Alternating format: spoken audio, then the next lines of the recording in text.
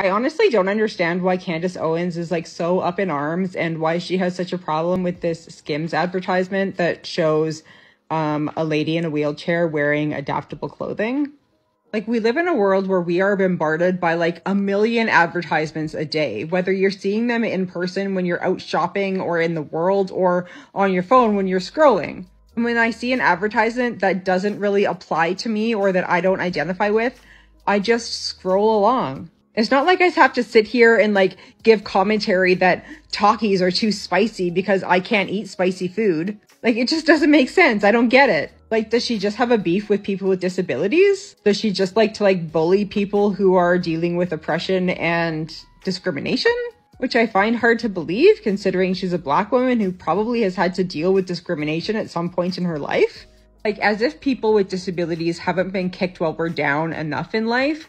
Now that we are finally finding a way to be able to see each other, to advertise to each other, and to connect with each other through the use of things like social media, now it's a problem for you? Now that people with disabilities actually have the accessibility to get on their phone and communicate with other companies, with other customers, with other people in their community, now you see a problem with us? Like, we're not going anywhere, Candace. You realize that, right?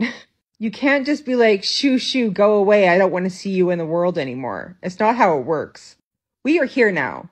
We are taking a stand. We are speaking out against people like you who are putting us down and making us feel less than in society. Thank you, Candace, for showing your true colors and showing us that you are not an ally to our community.